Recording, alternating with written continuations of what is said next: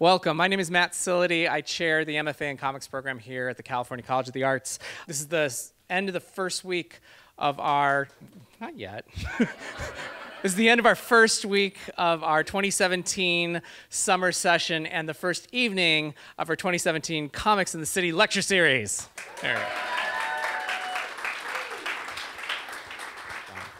I'm going to get off the stage here, but before I do that, I want to introduce the person who's going to be interviewing Raina today, because we have two chairs out here, so we're really lucky to have Thi Bui with us, who is, I'm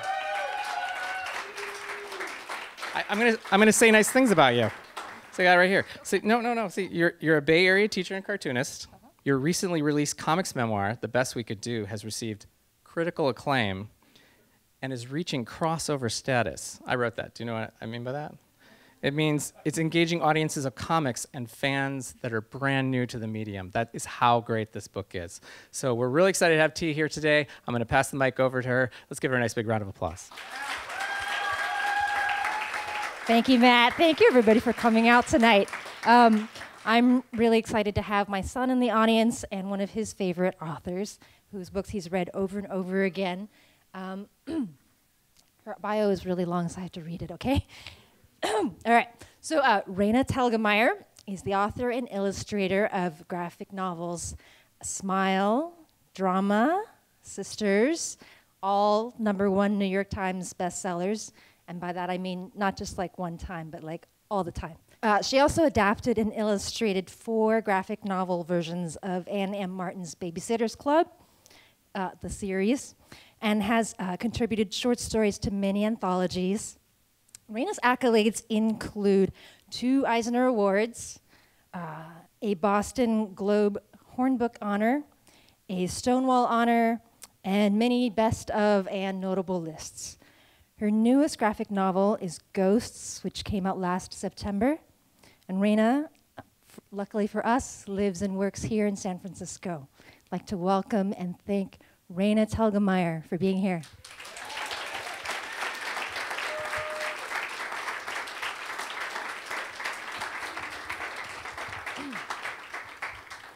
I forgot to cue the hero music for you. Okay, the first thing, can we take a selfie? Would that be okay? Awesome. Okay, I like to do this to all my audiences, but it means I have to get up and then I have to stand behind Thi so she can be in it too. Yeah. So if you guys have a book, it's awesome if you hold it up in the air. If you don't, just like make yourself look the awesomest, most animated you possibly can, like arms in the air and just like crazy smiles on your faces.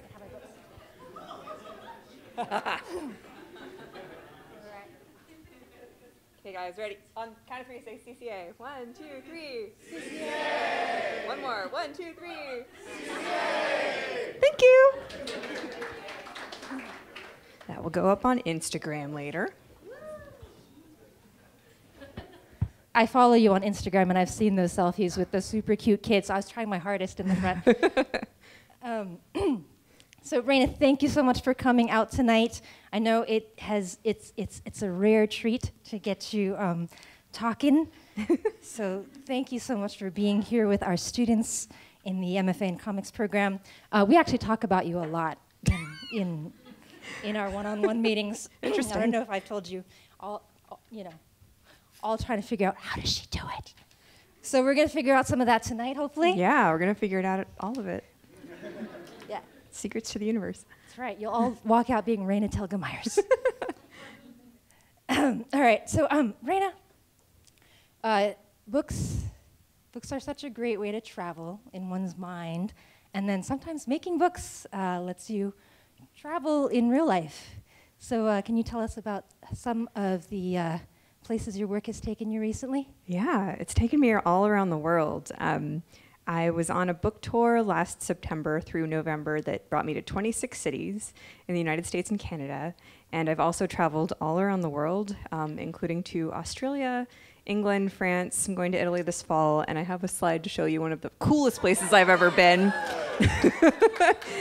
with my work. I got to go to a conference in New Zealand last fall, which meant that, of course, I was like, I'm going to do the conference. Yeah, it's cool that you're flying me here, but I'm also going to Hobton. And they were like, sure, okay. So, yay comics. Has anybody here been to that set? It's amazing.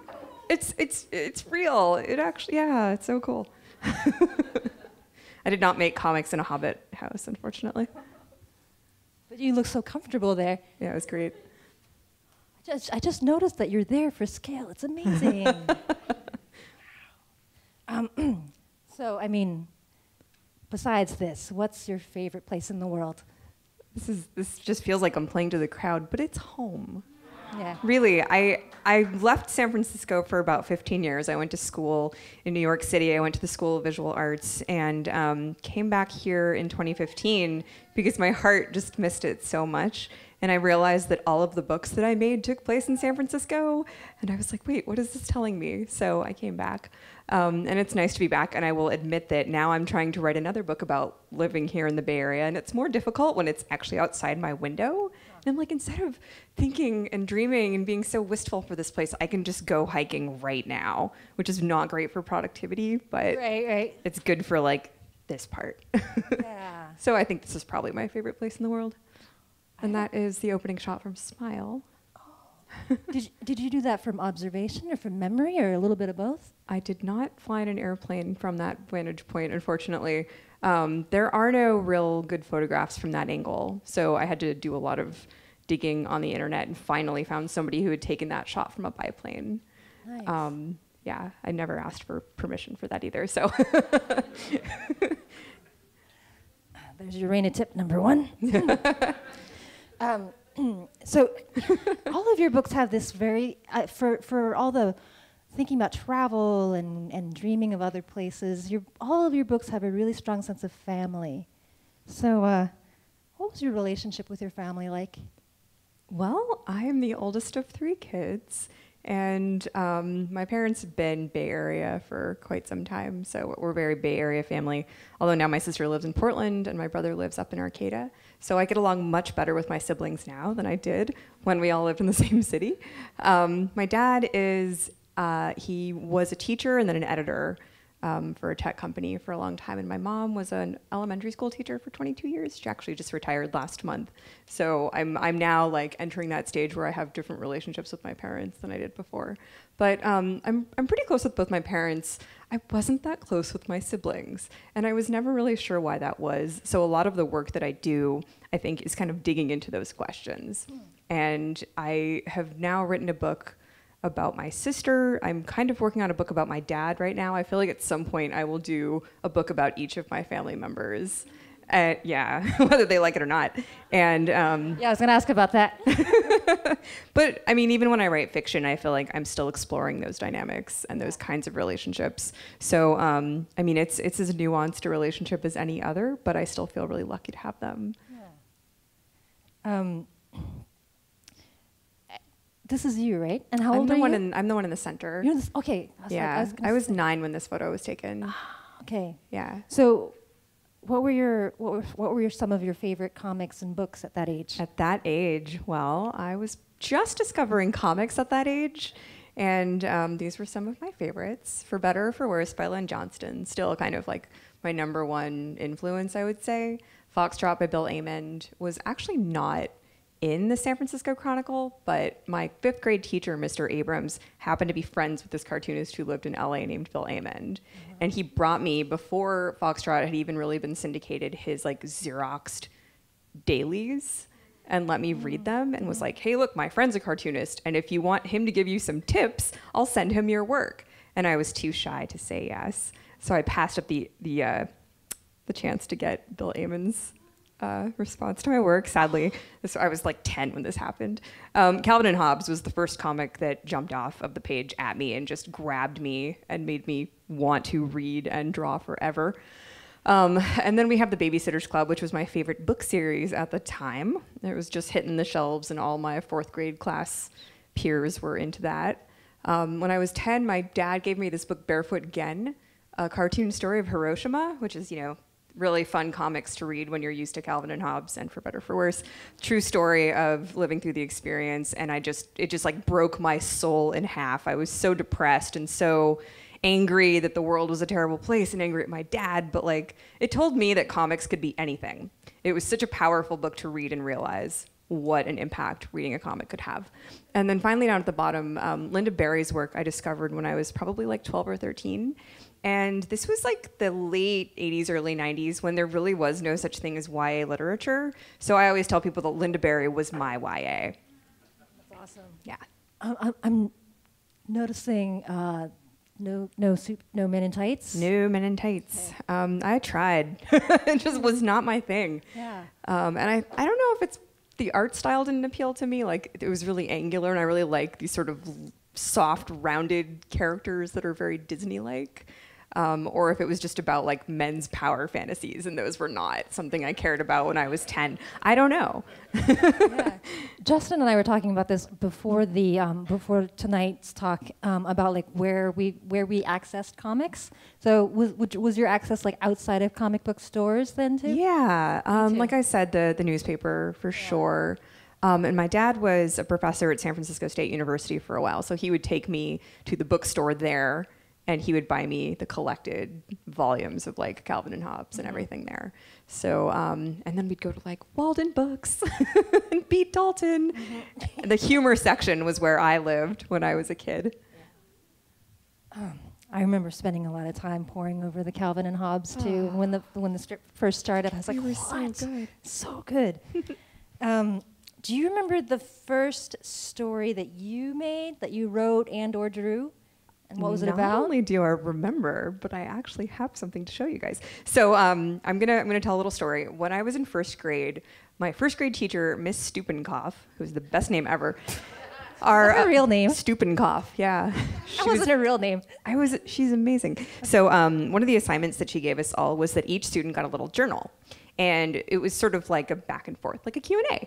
And she would ask us a question, and then we'd answer the question. And we went back and forth like this for the whole year. So I found these journals in a box a couple of months ago. And it's amazing to look at what a transformation as a writer I had from the beginning of first grade to the end of first grade just through this exercise. But not only did I write my questions and answers to Miss Stupenkopf, I also illustrated them. And in a lot of cases, I would make little comics. So here's one of her questions. What'd you do this weekend?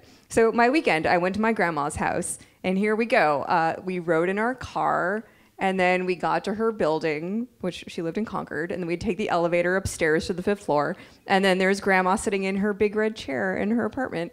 So I don't even think I had read a comic at age 6, but somehow my brain was already thinking in terms of pictures and sequence and story in this format. So then I discovered comics when I was 9, and then I started basically trying to draw comic strips. And let me tell you how awesome my first comic strips were. Oh, I think my battery died. That's cool. I saw it happen. Yeah, there's my amazing comics. This was sort of just like me trying to do for better or for worse. It was like conversations between imaginary mom and imaginary daughter who looked just like me and my mom. My mom's like reading the paper, and the girl wants to go to the mall, and she's like, "Can't you take more than one sip of your coffee at a time?" I mean, I was trying to write punchlines, and I was failing miserably. And I was just trying to figure out the format of a comic strip. So, like, how does the rhythm work, and how does the setup work, and how does the joke work? I don't know what happened to the panel borders. Could we do the next slide? I tried to put the panel borders in some of my comics, but this was how I learned that it's easier to draw the boxes first and then draw the picture inside the box rather than the other way around. And of course, it's also easier to write the words first and then try to draw the word balloon around those instead of trying to draw the balloon first and then cram all your dialogue inside. So I always tell people you just kind of learn by doing. And so those are some of my first comics. I didn't really write stories. I just looked at what was going on around me and tried to capture it. And from the time I was in 6th grade, I started keeping a journal and illustrating it. So I basically have a comics journal dating back to 6th grade. And I did that every day until I turned 25. And I will never show anybody those comics. So embarrassing. Man, that's like real discipline there. You could say. I never thought of it that way, though. I just thought, well, I got to process what happened to me today in school. That boy that I like had he talked to me in first period. So I'd like draw that, just like you'd write in a diary. So. Oh my God, maybe one day they can get you on Mortified or something, like a graphic novel version of Mortified. I think if enough time goes by, I'm sure I'll publish it all.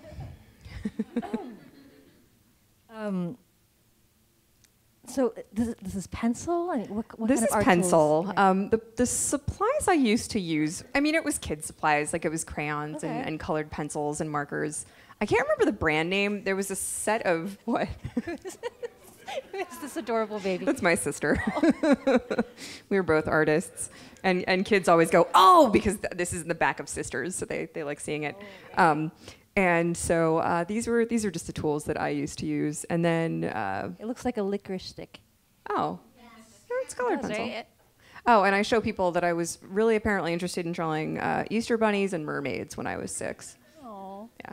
I mean, are you still using licorice stick crayons? Or Yeah, that's how what you kind of do art it, tool- guys. what other art tools do you use now? I am so old school. I still use like a blue pencil for layouts and a number 2 for thumbnailing and for doing the actual pencils, liner markers, mostly a brush. I use a brush almost exclusively for my line art. Waterproof ink, depends on the day, what brand I'm using, and then Bristol board. And I do scan my work into the computer and then use Photoshop to clean stuff up, but I really don't do anything fancy with Photoshop besides making the line art look a little prettier.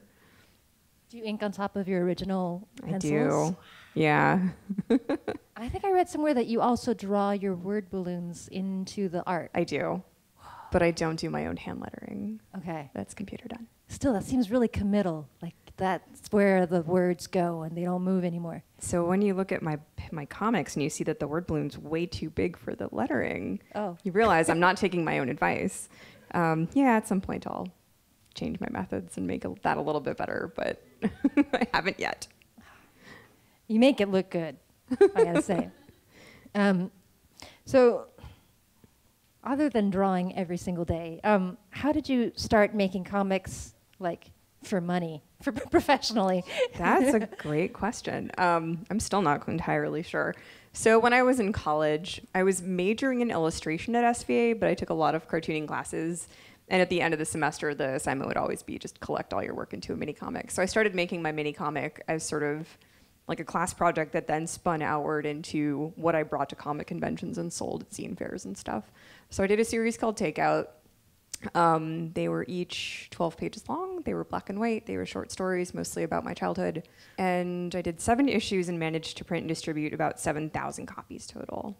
So this was starting in 2002, so it's not like the internet really existed back then. Holy smokes, I don't know if I've distributed 7,000 copies of anything. Well, I mean, I was in New York. That was helpful because the comic book stores there were all really receptive to mini comics, so they would take, consignment copies. I sold some on my website, and I did cons. I went to Mocha Art Fest. I came to Ape. I went to SVX in Bethesda. I just started doing like between 6 and 10 cons every year and selling my work to people. And at the same time, I was drawing Smile as a webcomic. So Smile started on girlamatic.com in 2004.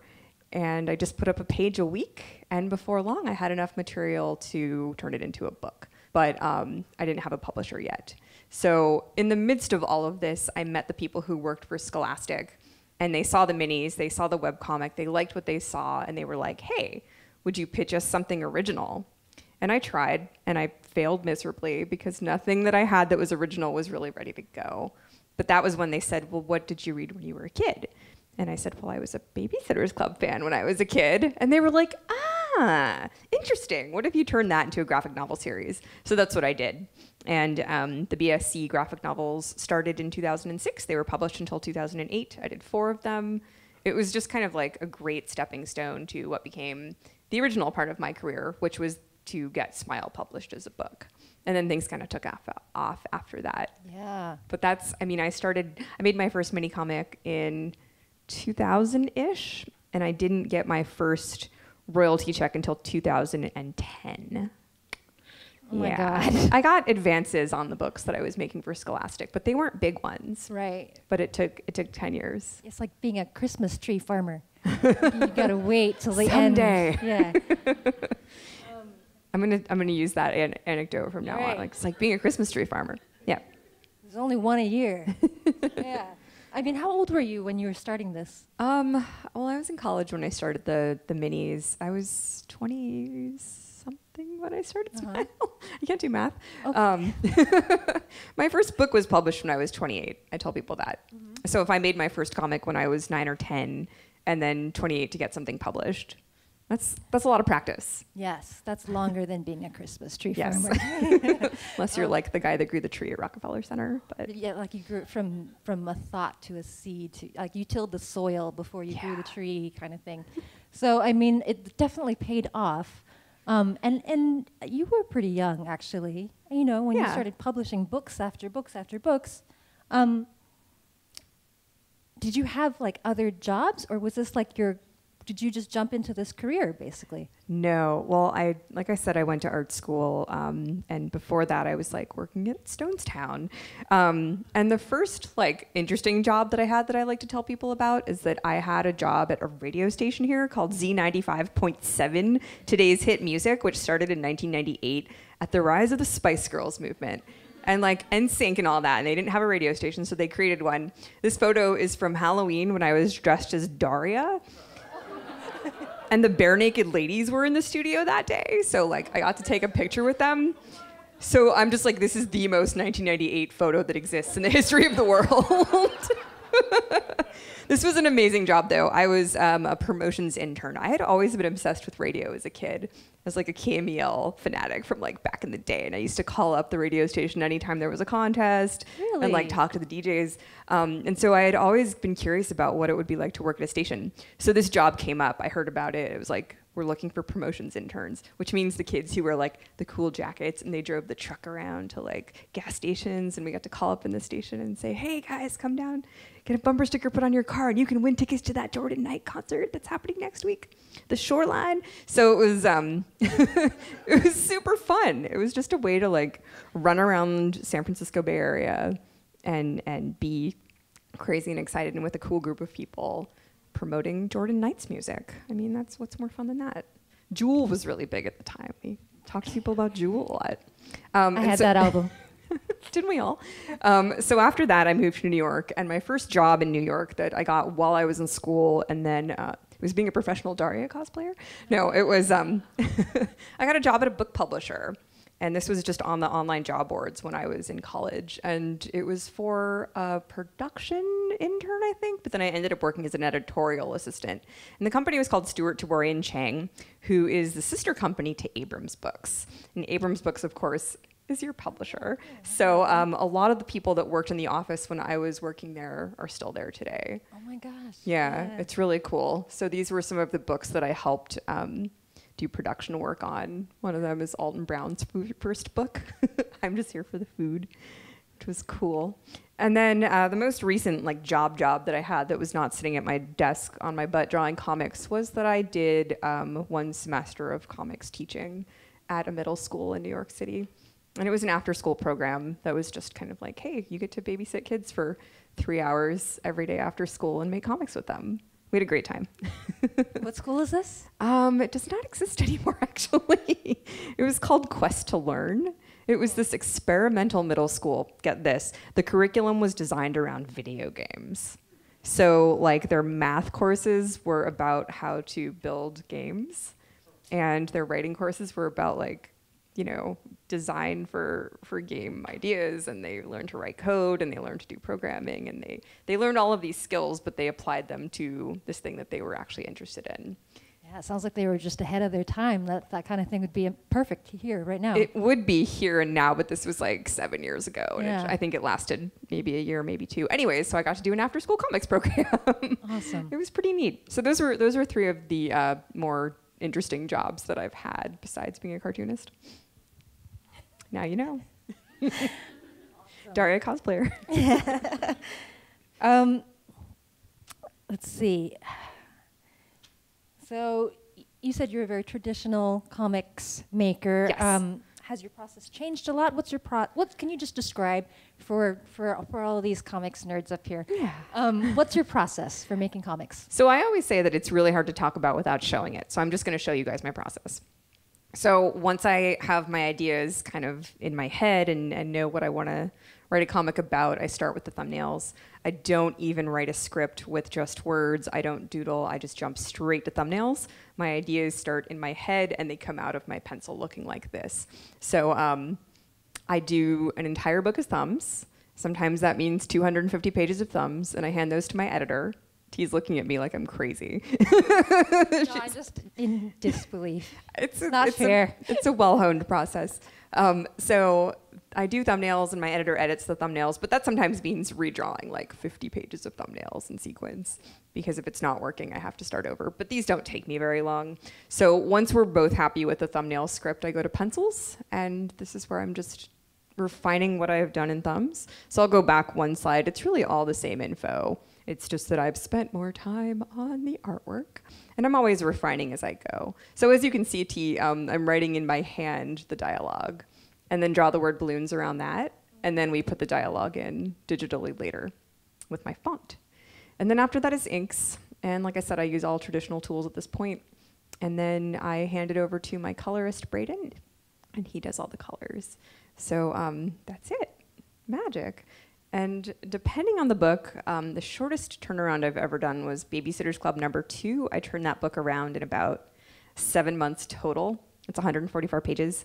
Smile took me 5 years from start to finish. So the process is not as refined as I would like it to be. Most of my books take about 2 years on average. So yeah, trying to get better.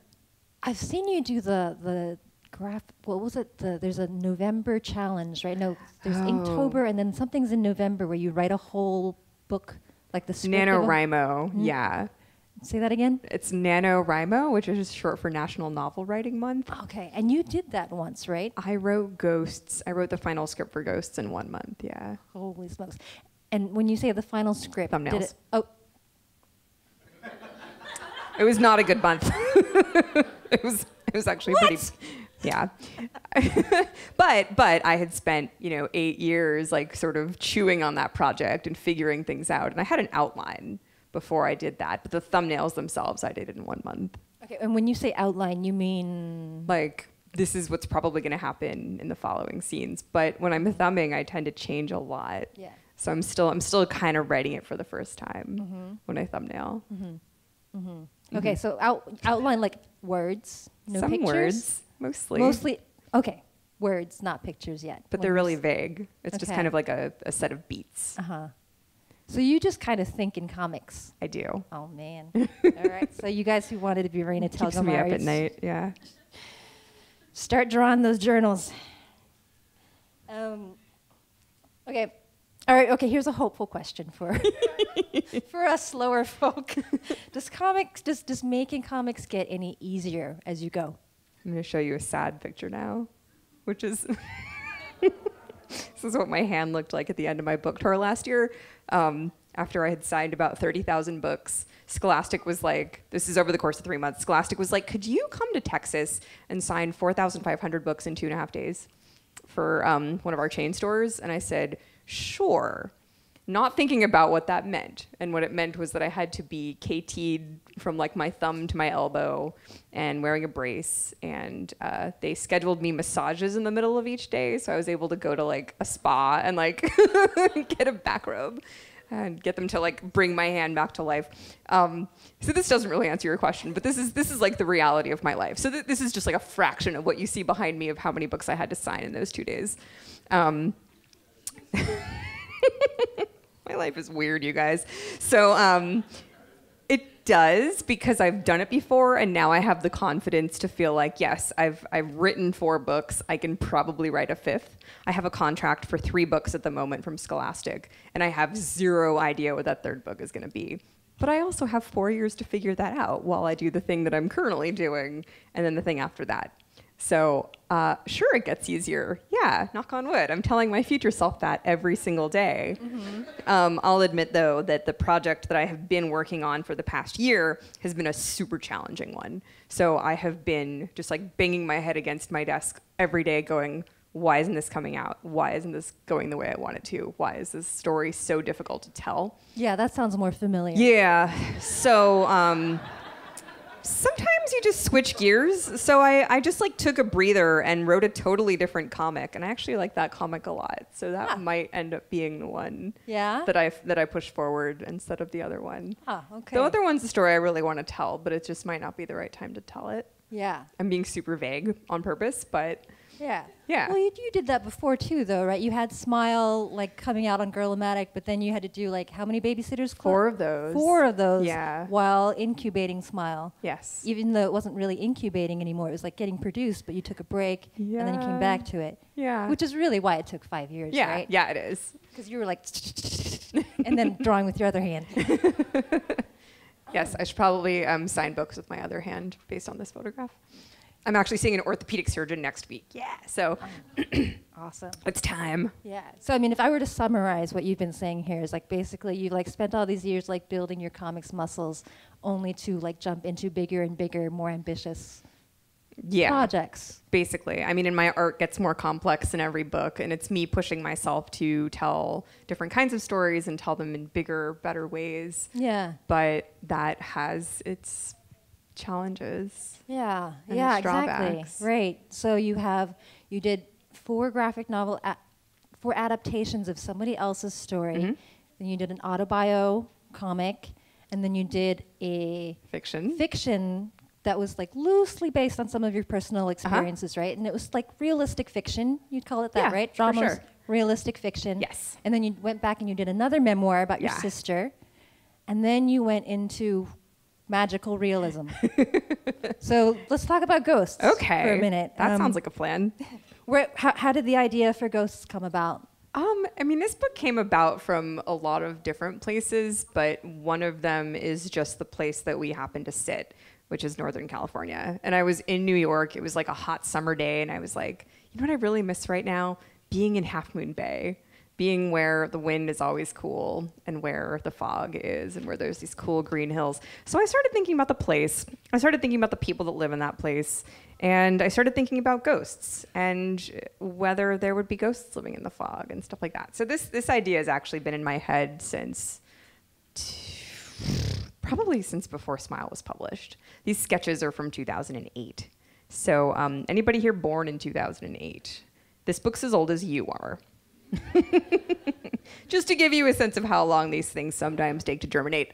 So, you know, I thought about this girl and her little sister and moving to a new town. And a lot of these ideas didn't really germinate until I had a death in my family.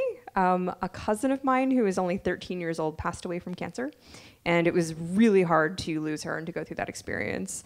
So that really grounded this story somewhere for me when I realized I know these people. I knew this girl, and then she died, and I feel like I still know her. So is that her ghost? Like, what's that relationship like with this person who's no longer there? So that's a lot of like really deep and sad concepts, but I wanted to explore them through a story. And I'm trying to remember if I have another slide that comes after this one, but I'm just going to jump to the next slide. Okay, yeah, this is me just kind of before the book existed at all, just kind of looking at pictures of the area and just drawing. Sometimes just drawing is really fun. Yeah. So yeah, that's up in, I think it's in Montara. You really captured the light of the place. I don't know, I wanted to do this book in black and white as like a watercolor style, but then it ended up being a full color book. So yeah, you never know. There may be a black and white book in your future? I don't know. Babysitter's Club books were originally published in black and white. Right. And then they were republished in color, and we just found that they sold better to a younger audience in color. And whether it's true that kids only read color comics or they will read black and white ones, I'm not quite sure. But so far, this is what we've noticed. Yeah. Did I ever tell you I lived near Half Moon Bay for a little bit? Where? Yeah. Well, a little bit past Half Moon Bay, on a horse ranch. What? I worked for a sculptor. And I lived in like, well, I squatted in an abandoned farmhouse. Oh my gosh. Was it haunted? Well, I wondered about it myself. It turned out it was just raccoons living in the attic space. But yeah, I would go to sleep and like there would be a bag of chips that was in one room, and then I'd wake up and it was in another room. So I did wonder, and it was a little bit isolated. The wind was very much a part of your life. And these creaky old houses had like a personality for sure. That's. I think you really captured that. It's kind of like a character, the Yeah. atmosphere in the story. It makes your silent panels not so silent in Ghosts. That's a good point. What else did you do to research the book? Yeah, well, there's a lot of different elements in this story. So I spent a lot of time reading up about Day of the Dead. And I mean, what I already knew of Day of the Dead versus what there was out there in published books, which honestly, there wasn't that much. I was shocked that there hadn't been more writing done about this tradition. So I did everything I could. I talked to people. I went to art exhibits. I went to the Day of the Dead celebration here in San Francisco. It's interesting. Like, they had a website, but there was no information except come. And it felt like, okay, well, that's the most important thing about Day of the Dead, is you go and you experience it. And what it was actually like to experience it was nothing like I could have ever imagined it would be. It was such a joyous evening. And it was really about celebrating the past as opposed to mourning people who were gone. And I mean, I was with a friend who had lost his mother, and it was just like one of the most profound nights of my life. So that was a great experience for me. I obviously looked at the area a lot and looked what it would look like to fly over these towns, which was also not an easy thing to figure out without doing it. But I did my best, And again, a lot of this was nostalgia and just missing a place.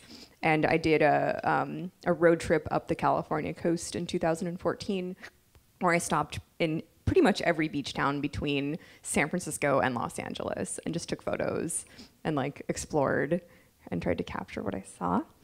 I went to 4 of the missions. I think there's 21 total, and I visited 4.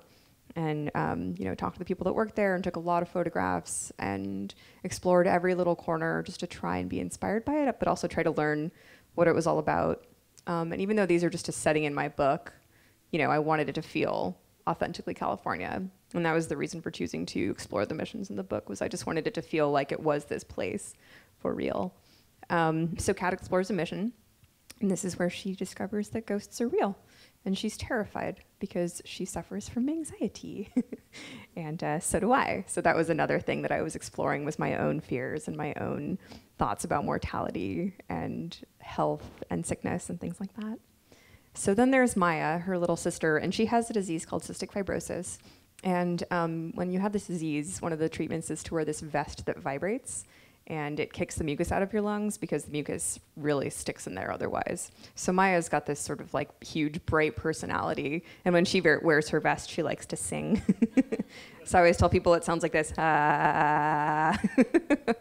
Yeah, so I read a lot about cystic fibrosis, and I have a friend whose cousin has it. So I had her read the draft before I submitted it to my editors. I do believe in beta readers. So depending on the story, I try to find people who have some experience with the, whatever it is. I just want feedback. I let my sister read the first draft of Sisters. I let my gay best friend, who's Filipino and a twin, read drama before anybody else read it. So yeah, the people who inspire my books get a first look, for sure. And I'm trying to remember if I have another slide here. I don't think I do. You have a question that probably corresponds with the next slide, so I'm going to stop talking. Yeah. Are your main characters based on anyone you know? Well, I mentioned my cousin who passed away. That's her on the right. Her name was Sabina, and she was 13, and she lived in Florida, but her parents, they were growing up in New York, and her parents realized that they wanted them to be bilingual, so they moved them to Puerto Rico for about 5 years. And then they were like, wait, the schools in Puerto Rico are not as good as the ones in America. So that's great that our kids speak Spanish now. Let's move them back to the States. And as soon as they moved back, Sabina was diagnosed with a brain tumor, and it was a very aggressive form. And her parents actually knew that she was going to pass away, but they never told her. And it was super intense. And her older sister, Sophia, who was awesome, figured it out and didn't tell her. So I was really tight with this family when this was happening. I'm sorry if that's a super heavy story to tell here on stage, but this was, the characters in Ghosts are not these people, but it's so impossible for me to extract who they are and who they were and how they inspired the characters in the story. So even when I'm writing fiction It's always rooted somewhere. And obviously the characters in Smile are me and my family because they're memoirs.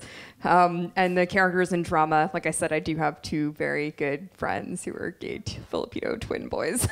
So they're the best. So they directly inspired the characters in Drama. I just changed their names and I changed our ages, and that's it. I love those characters. Thanks. So, I mean, like anybody who's read my work knows that like I go dark pretty fast. And then like as a parent and as a teacher, I do think about like what are appropriate ways to like help children manage their feelings about things that are bigger than them, including death and things that go wrong, right? And obviously your readers are young, you know. So, I mean, I'm wondering, like, do your readers, like, actually talk to you about things like ghosts and illness and death? I write really personal books. And when I write memoir, I do not pull punches. I try to get right to the truth. I try to talk about all the warts and scars and ugly truths about being a kid. And I think that's true of my fictional work as well. So after I wrote Smile, kids were emailing me, writing me letters, coming up to me in droves to be like, can I show you my braces? And there's a palette expander here. And like, I got this wire and this rubber band. And like, all of a sudden I was like, oh my gosh, we are really having a one-on-one. And that's one of the neatest things about comics is it does feel so intimate to read a comic. And if it's someone's life, you feel like you know them. You feel like you are that character. So I feel like the kids who read my books, they see themselves so much in that work that they see me as their friend, or they see me as themselves, and they want to have that conversation with me one-on-one. It has been so rewarding and so amazing. And going on tour for Ghosts was really cool because I met all these kids. These were two sisters who have cystic fibrosis. And they were like, how did you know about our feeding tube? And I was like, oh, because I've researched it and I know how this works. And they were like, wow. And then they like lifted up their shirts to show me their feeding tubes. So I've met so many kids with G-tubes that want to show it to me, and it's so cute. And I'm like, put your shirt down. Oh gosh, today's my day. I'm telling you. Did you get that? Did it fall down? Oh, thank you so much. Oh, that's the best. She's showing you her clicker. Yeah. Maybe I'll just go stand over there for the rest of it. That's okay. There's only a few more. No worries. Yeah, so that's been neat. I've met a lot of really amazing readers, and I've met amazing adults who were like, let me tell you about my kid. I mean, those are some of the most passionate letters I get, are the ones from parents who say things like, my kid felt totally misunderstood and alone in the world. And then she read Smile, and she felt like somebody finally understood her. So I think I write my books in large part for that part of me who felt misunderstood when I was young. Yeah. And now I get to give something back and wish that I had that thing when I was younger. Yeah, that's an amazing connection to have with your readers. It is. When they're kids, it also sounds really hard, like a big responsibility. I mean, is it hard to be a public figure and a role model for kids? Yes. It is difficult, but I don't know. My mom's a teacher. She's a fifth grade teacher for a really long time, and even before then, she's kind of, I don't want to use the word prude, but like swear words were not okay in her house, and like even saying shut up to my sister was considered like really bad. So my mom, I think, is my first reader in my head. Like if I write something that's gonna make my mom mad, she's gonna be upset, and I don't want my mom to be upset. So as a result of that, I think my work just became really PG. Like I wanted to make work that my mom would be okay reading. And she's not a big comics reader, but she loves my comics. So I feel like, yes, I've gotten audience member number 1 satisfied. And maybe it's just the person she is, and that's part of the person I became. Like, I really like kids. I really like talking with kids. I really like relating to kids. I like hearing their stories. And so making something that they can relate to feels really amazing. And before I started doing this, there was this common sentiment, I think, that like kids didn't really read comics anymore, and especially girls didn't really have an interest in comics. So being part of a movement that has proved them wrong has been amazing. Yeah.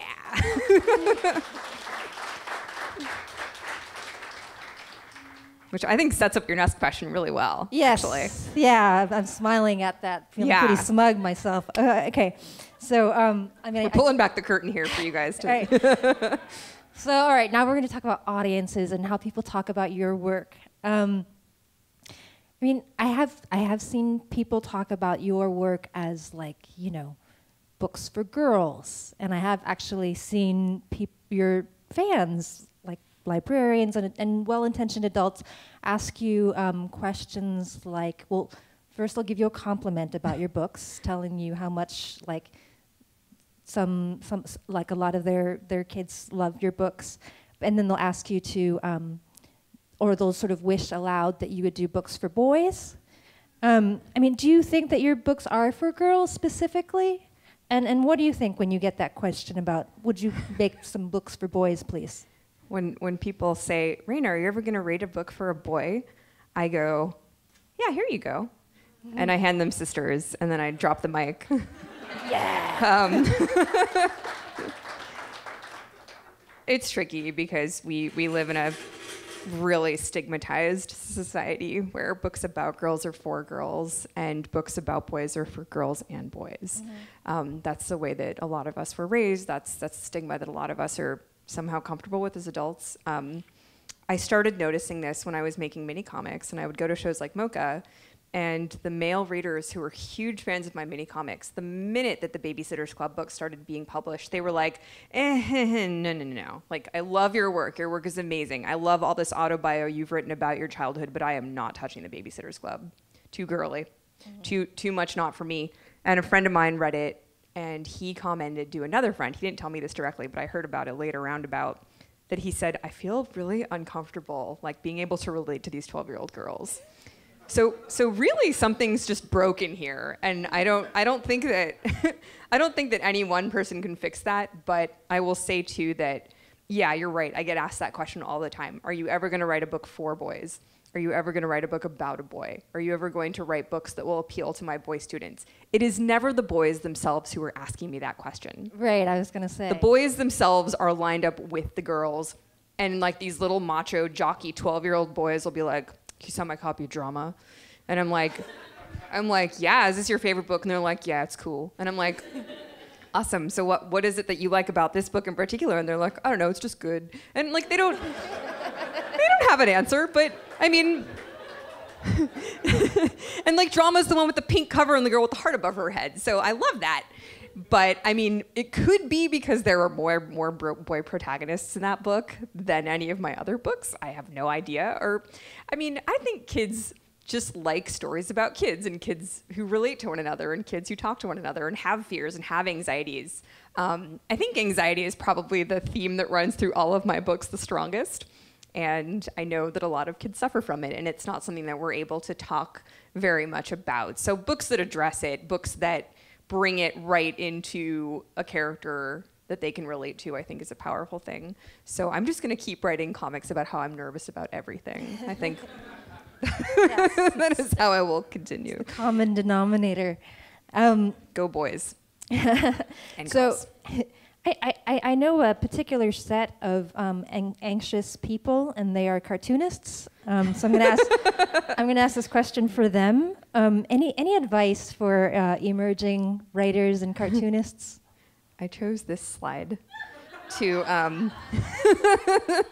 to illustrate the fact that when I was 2, I was amazing at drawing, as you can see, and I'm sure you guys were all this amazing when you were 2 as well.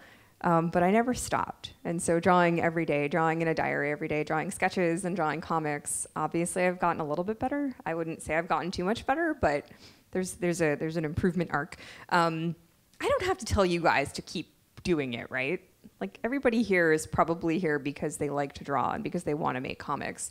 I started making comics in the late 90s and early aughts, and so we did not have access back then to Tumblr and to Kickstarter and to Patreon and all of these amazing tools now that you guys have to take advantage of. I was only able to get my comics in front of people's faces because I Xeroxed my minis and literally threw them into their faces. So whatever exposure you can get is great. Whatever peer feedback you can get is great. Having something like CCA here as a resource is amazing. You guys are so lucky. Excuse me. I mean, just go to Zine Fest. Just go to, well, Ape is down in San Jose now. Thank you. But yeah, there's so many places now and ways to get into comics, and I'm so happy that they exist and wish that they had existed when I was a kid, but maybe it made me have to work a little harder. Put your social media away for a while. That's a big one. I used to draw because I was bored and I missed my friends and I wanted to see them and talk to them. So that was what made me want to draw stories about them. And now I can talk to my friends anytime I want to because my phone is always in my pocket. So use Freedom for Mac if you can. I don't know if there's the equivalent for an iPhone to just like shut it off for 8 hours and just get some work done. But I know one thing is that it's becoming a tradition now to like go on little retreats with groups of friends and to get away from the world for a little while. So I went camping with Thi last year and we didn't have access to the internet for 2 days. Man, it was great. We had a good time. And so you, I don't know, it's like you got to cut yourself off sometimes and it can be really wonderful when we do. Do you have any advice, Thi? I always feel like I'm just rambling when I give it. No, I mean, I can give advice, but I mean, the thing about teaching comics is that I just give all this advice that I don't take myself, you know? I'm just telling you all the things that I wish I did. These are aspirational things like, yes, turn off your social media. Do I do that? No. And do I draw more when I do? Yes. I do think about like drawing comics sometimes like on good days. Like on bad days for me, it's like, and, you know, I draw so slowly and nothing comes out right. And then on good days, it does feel like writing little love letters to my loved ones. And yeah, it works better if I miss them and I'm not like, you know, texting with them all the time.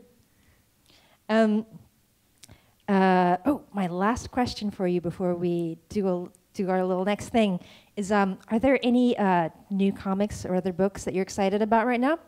Yes, I felt like if I could recommend some books that are coming out, these are 3 books that are coming out in the fall of 2017, so they'll all be out very soon. The first one is Pashmina by Nidhi Chanani, faculty member here. It's coming out from First Second Books. I've read it. It's awesome. It's about a girl who discovers a magical pashmina in her mom's closet, and then it basically allows her to transport herself to India to learn about her history, and then she gets to go and visit for real. And it's really awesome, and it's coming out soon. I'm jealous I haven't gotten to read it yet. Oh, I read it in thumbnails. It was awesome.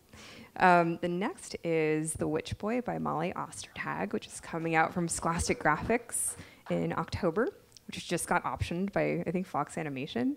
Yeah, and it's the story of a young boy named Astor, and he's a boy, so they tell him that he's going to be a shapeshifter. And only girls are allowed to be witches. So Astor really wants to be a witch. And it's the story of him learning how him being him will help save the day. And finally, I have to, I'm not actually sure how to pronounce this. Does anybody know? Is it Mishadra? That would be my guess. I haven't actually heard it pronounced. I've just seen it written by Yasmin Omar Atta. It's coming out from Gallery 13, which is an imprint of Simon & Schuster.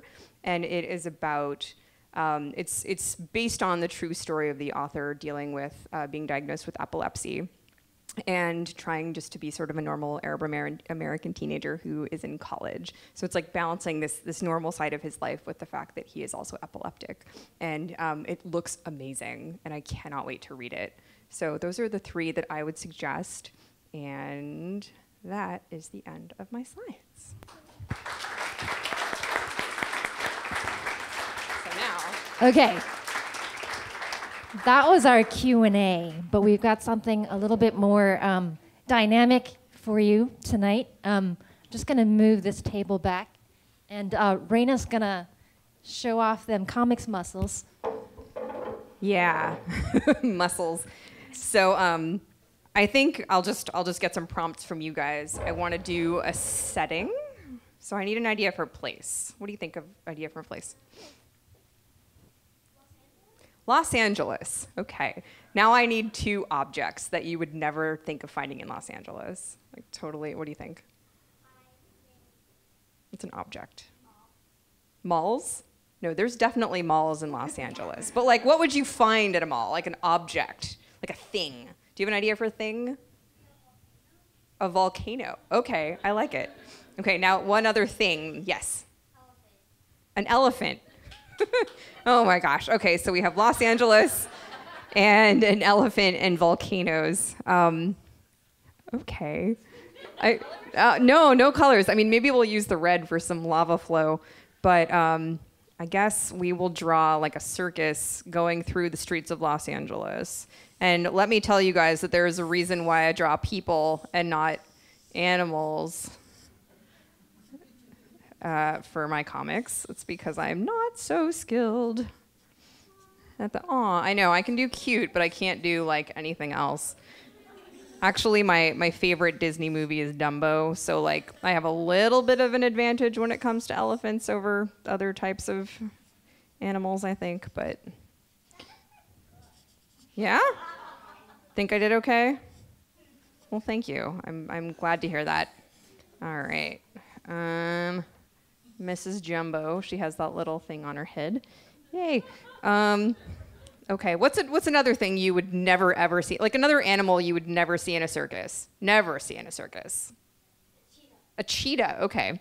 Yeah, I don't think you see too many cheetahs in circuses, but we're gonna put one in this circus. What does a cheetah have? Is it spots? Okay, see, here's where things really start to fall apart.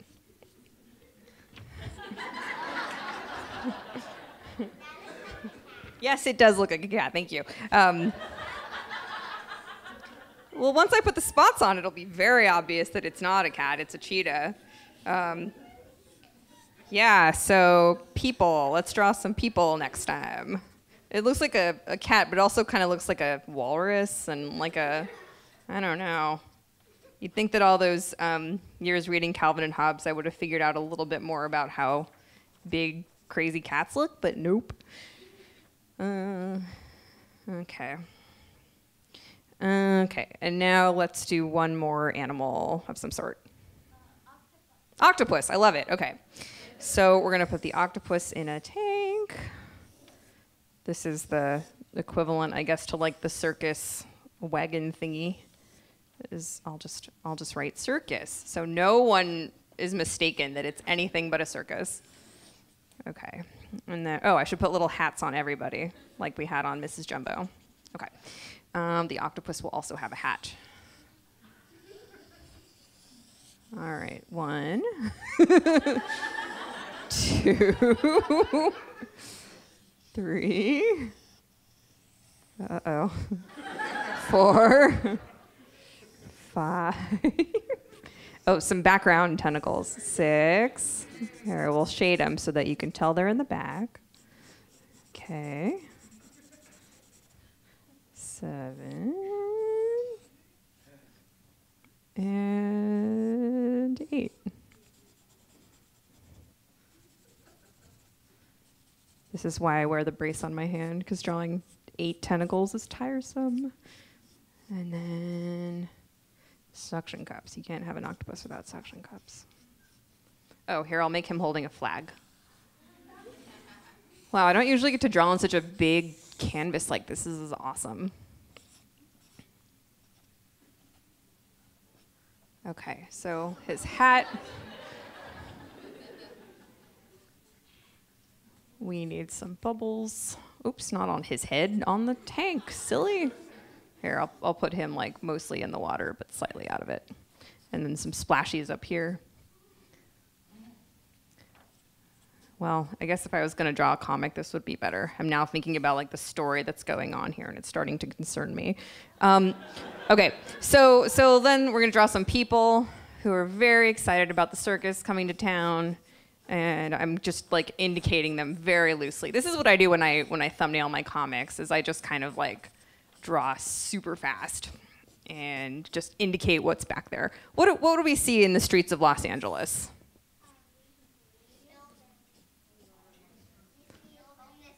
Homeless people.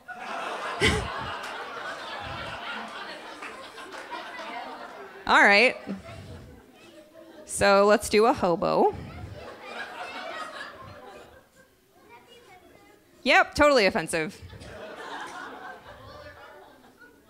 Yep, there are. It's true. So he's got a little. Well, he's just like a hillbilly homeless person. He's got the little.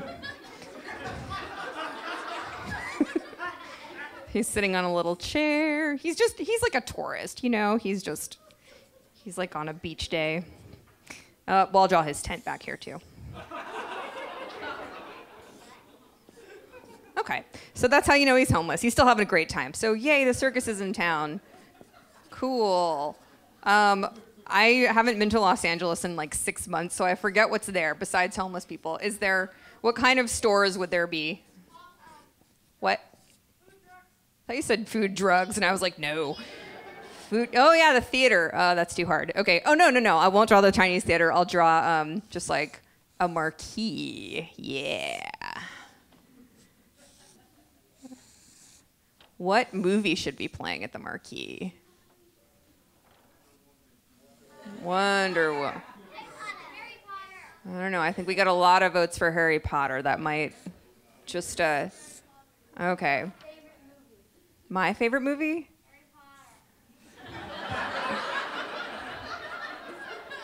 Actually, I went to, was anybody else at this? The San Francisco Symphony was doing like a retrospective of John Williams' music last night. And he played like E.T. and he played a bunch of Star Wars stuff. He wasn't there, it was just the orchestra. But when they played Harry Potter, like I broke into like chills and I wanted to start spontaneously crying because it was so awesome. And they just played one song from Harry Potter, but I wish that it was like a whole thing of just Harry Potter music. So, all right, so there's the circus coming to Los Angeles, and there's people in the streets. They're so happy because they love the circus. Oh my goodness. You guys know what's coming. Harry Potter, fine. Okay, there's a little box office. My arm hurts so bad right now, you guys.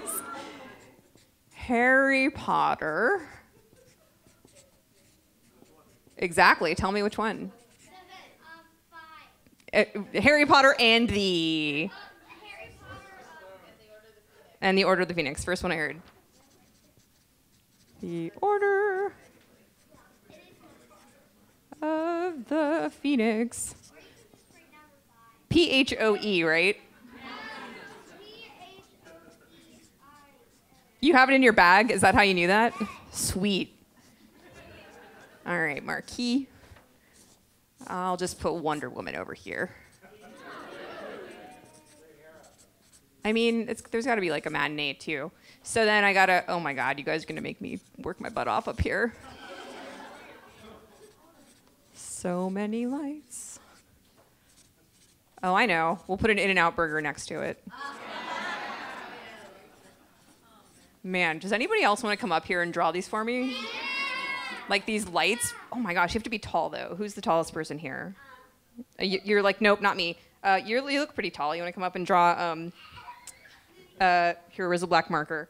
You get to draw the little lights on the marquee while I continue with the In-N-Out burger. Oh man, okay. How does the thing go? That way? Wait, that way? If I get it wrong, we'll just call it something else. Like that? Like double back burger? Yeah. Okay. And then it has those little palm tree things, right? In theory, I need to write In-N-Out, but I'm not going to because I don't want to get sued for copyright infringement. So, okay, but the thing is, like, you guys can all tell what it is, right? Just from looking at that. That's enough. That's what's awesome about comics is that, okay, I don't really want to hear your answer, so I'm just kidding. I'm just kidding, you guys. But what's cool about comics is you can just kind of indicate stuff and people get it, right? Okay. No. No, okay, fine.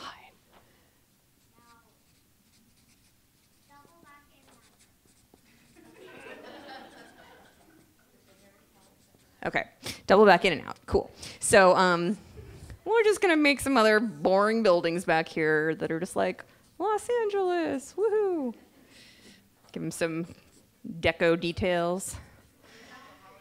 Oh, thank you. You've done such an amazing job on that marquee. I love it. Okay, and now the world is about to end because there is a exploding volcano that is gonna be coming right on down.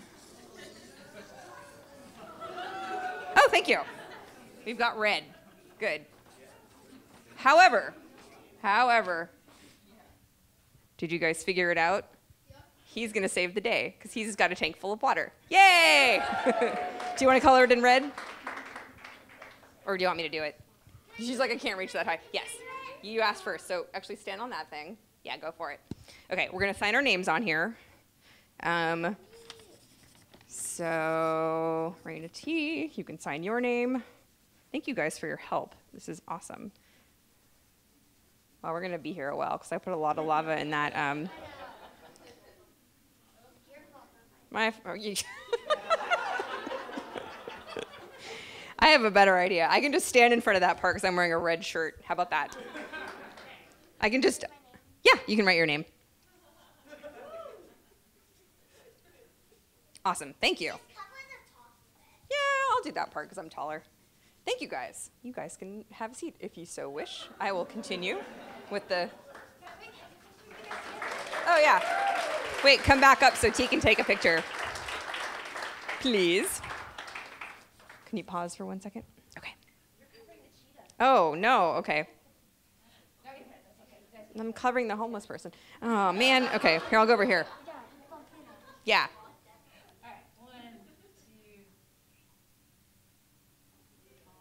Thank you, guys.